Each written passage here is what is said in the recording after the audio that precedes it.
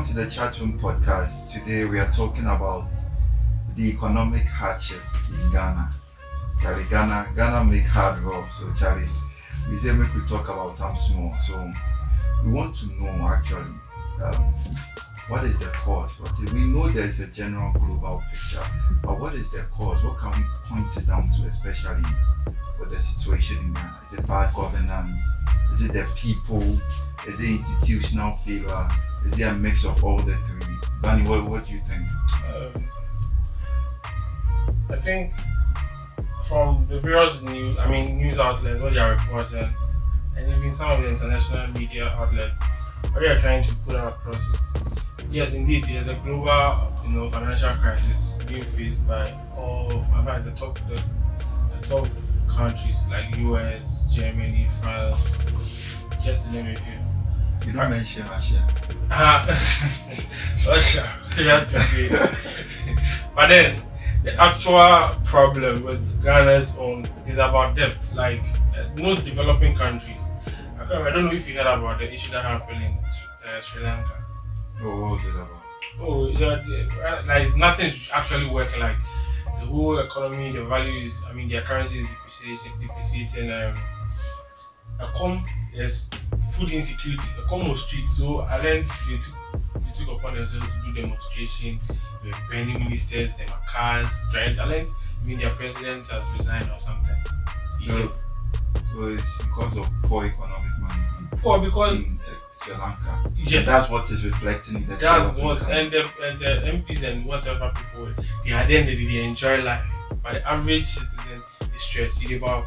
And that's the same case across the most developing countries, because I read a report from World Bank, and the main causes is the depth in which these developing countries, including Ghana as well, are facing is that like huge. So why? But we've always been owing, right? Yes. But why now? Why is it a combination of the COVID factor? Yeah. So it's making it really huge. And then donors too are tightening their hands, because when I heard that Ghana's credit score is very low. Obviously. And the issue is, there's a report from Bank of Ghana, BOG, and they are trying to. They made it. This report came and they were saying that the ratio of Ghana debt to GDP is estimated at 78%.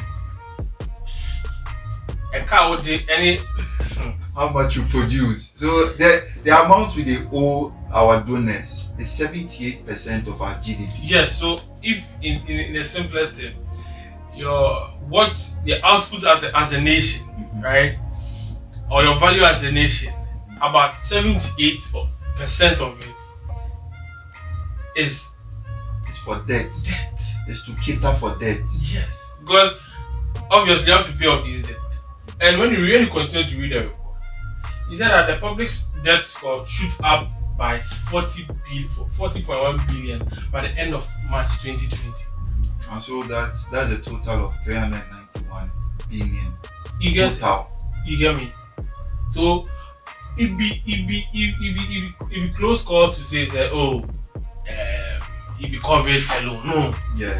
The actual fact we see, the average Ghanaian is suffering because of poor economic management and bad governance. Yes, and you can't entirely say it's because of this party or that party. Yeah. To me, I believe the Fourth Republic has never been of any good use to the Ghanaian public, because the majority of them. Yes, because you pick from 92 to now, as we did the calculation, it's about 32 years. We have two political parties that have been in power for 32 years. 16. And when you take 32 from our Ghana's general independence, it will be 60 something years, right?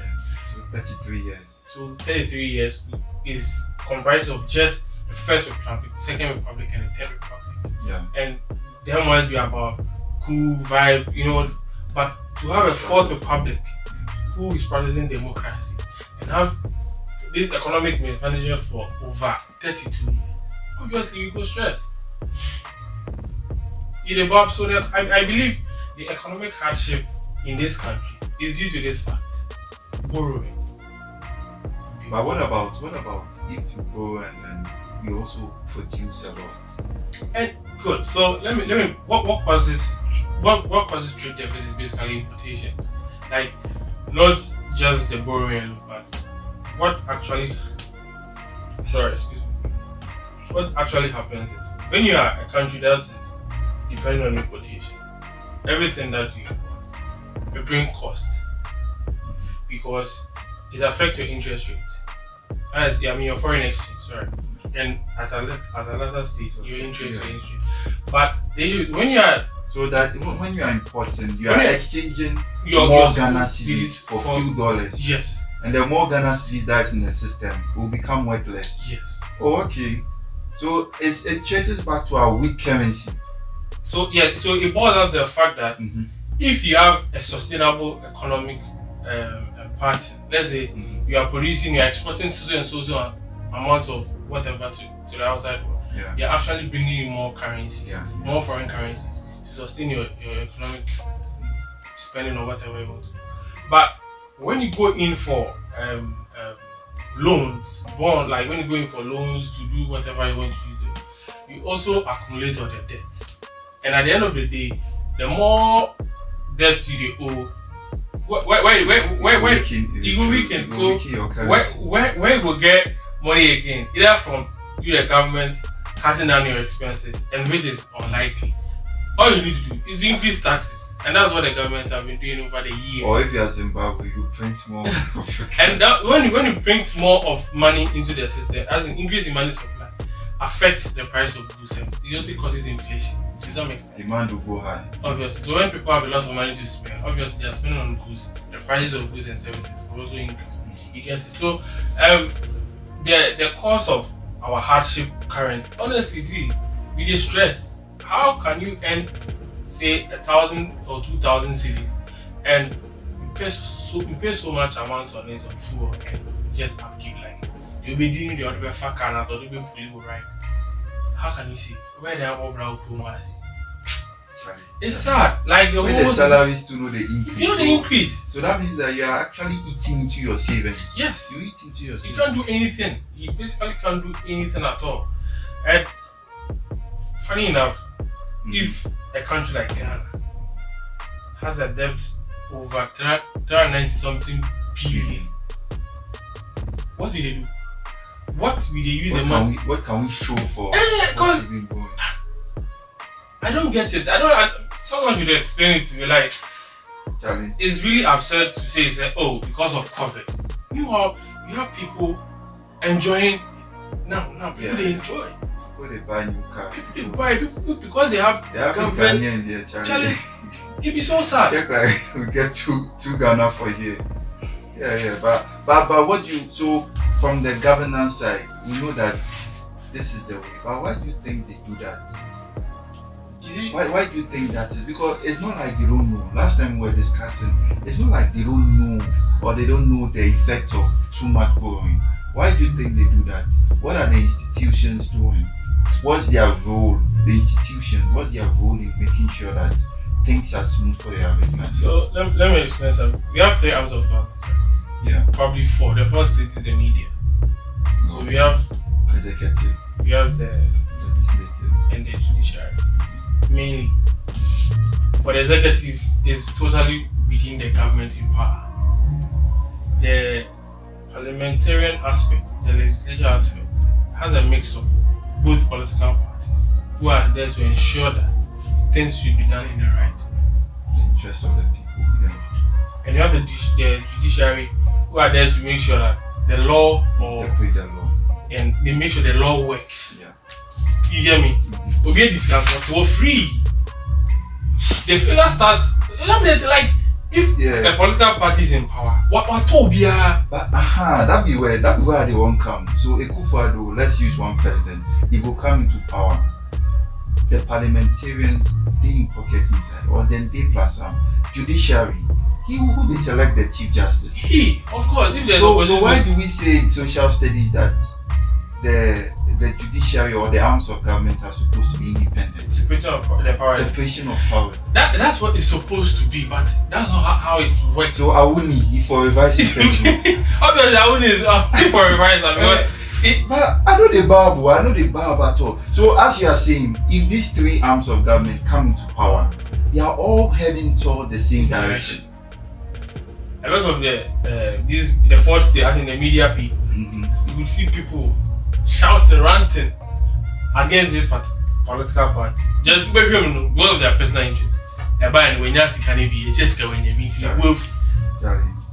early in the morning, you get people shouting, "Hey, this party, papa." Average Ghanaian is not asking for too many things. We are not asking to give us the V8, the kind of comfort you get. We are not asking for anything. For the basic thing. We are asking for the basic thing. How can someone this is a news outlet for yen.com, and there's a young gentleman saying that his pay, he's actually spending 50% of his, more than 50% of his pay. This is a fun yoga guy. No, this one is like they went on street asking people like the economic, and he said that he spends more than 50%. How are people? Seriously, I know the Bible. How people they survive for this thing. One friend of mine, they go job for the one from Ashaman to the in and out 30 Ghana. 1 week 150. Good. So in a month, it's not dropping. That's structural. So let's put something in context. We all agree. We are all selfish. Humanly, we are all selfish. Yeah. If the opportunity comes for me, I go enjoy them. You go enjoy them. Everybody go enjoy. You go post FDP. You go post that Lumba in for your status. But come to think of it as well. What is true? I get that point, because what people are asking for is not even V8. How many people even own houses?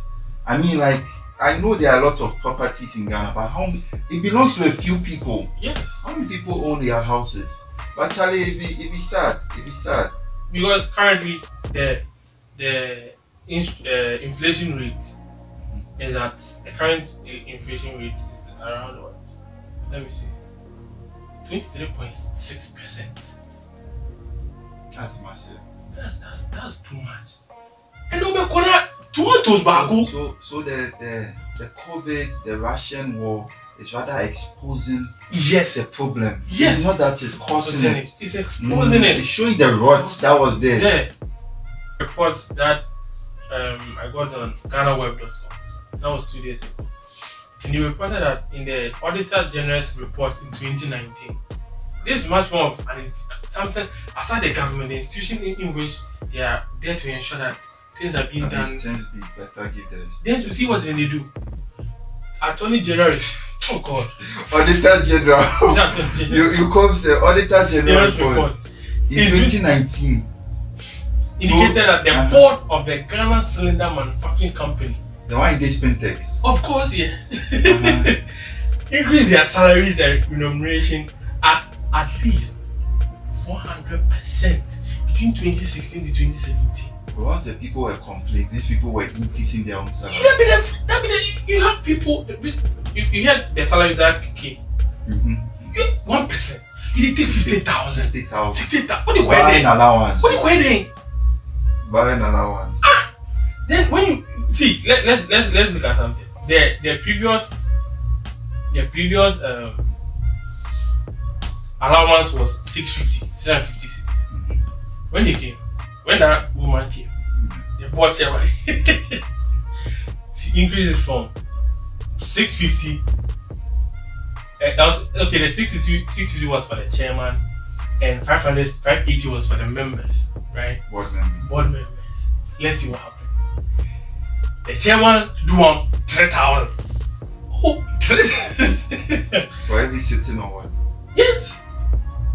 And for 8 members, 3,000. 3,000. For every sitting. Then for 8 members, 2,000. From 650 to 3,000. Wait, was it a big? Sometimes when you read, I tend not to read about these things, because when you read, you'll be like, oh, it's got this or it's got that, or they enjoy some, but this be too much. Yeah. They make sense. But who hold him? I mean, that lady. Yeah, that's the problem. Ultimately, it comes down to one. Yeah, government is messing up. Yeah, the institutions are being redundant. But who are we going to hold accountable? Who will hold whom accountable? That be the thing. Actually, so we are all. I think it's a complex system of government, institutions, and we the average people. You see, sometimes this one issue I have with this social pressure groups. Yes. You come Pressure out what? the pressure groups. See, I would say, Henry, Yeah. I'm not against anybody trying to air his view about Or the frustration. Yeah. But bear in mind, these same people, you could organize demonstrations, go, then you could get people willing to call the so-called heads, settle them, and it dies off. Let's pick, for example, the Fix the Country people. I don't have any problem with you saying we should fix the country, but believe you me, what is there for us to fix? Yeah. What exactly is there for us to fix? You need to table. There's no direction. It was like fix the country. Even though it was a good initiative, there was no direction. Like fix the, what are we fixing? Is it roads, tariffs? Because the government, again, as you were saying, our electoral system inside that, they have only 4 years. 4 years, 3 of those years is for them to amass wealth and engage in corruption. 1 year is for the people. Whether 1 year be the last year, the election year, that be when they will do things give you. What are they going to fix exactly? So it's true. They lacked. It was all over the place. They lacked direction. But at least should engage. You would have tabled certain concerns, start with people in power, negotiate, bring something on board, negotiate, work from within. You get it? That one would be much more of a concerning view than at least that one when you have Nigeria as in a child thinking when you never fix the country, fix the country. We have a lot of graduates in this country. Charlie Valley, it's plenty. The recent one said then they go, some said no they get hostel. All these people are come to join the pool. What are they graduating for? They are raising their hearts. What are you doing? You are jumping. Save your jumping. What are you doing it for? Oh, seriously. The jumping and the hearts you'll be throwing and everything. Think about your life. Think about your future. Element we need to discuss today. So, yes, graduation, whatever, the unemployment situation is getting out of hand. Yeah. Honestly. In a country where you have high inflation rate and high unemployment, that's a different scale altogether. Because from what I know in economics, when there's something called a Phillips scale, it basically gives you a middle ground where inflation and unemployment should be at. When there's high inflation, obviously the notion is people have a lot of money and they are spending, so there's low unemployment. When there's low inflation, it means that people don't have money, they don't spend. So demand is low, so prices don't increase. You get me? But here in Ghana, only in Ghana, the laws of economics don't apply. For years, you just fly over. These are the goals. The code is like, listen, imagine like this, you want to start your own business. You are doing, people waiting they sell for ID. You see, if you are trying to buy goods outside, ship come, let's say by cargo, you pay about $13. Back door, you go pay. You go pay them even lose. Yes, because the truth, when you try order through agent, you are paying per kilo. You are paying $13 on a kilo. Let's say the goods that you are bringing, whether hair, whatever, is around say 10 kilos, 10 kg, $130. Now, the people to not get money. So. People don't get money, so what can you know? See, we are not asking the government to give us everything. Create an enabling environment for everyone to try to one service person. That's a service person. When was the last time they received their pay? And I learned their arrears was I think 2 months. 2 months ago. They recently got March Alawa draw. So that where we did May? We did May, so March Alawa. So they owe them April then. When the money day? And they invested to TB. From Ashama to Tema. Ashama. If you walk past inside, I see. Church will be 40-50 pesos. Massa. They don't take loading cards. Like, I said, Ashama to Tema, 40-50 pesos. That'd be bad. Oh, come on, man. But Charlie, guys, I think if you want the nation to move forward, if you are serious about nation building, we should limit the way we are selfish. That's what I can say. We all have to come on board.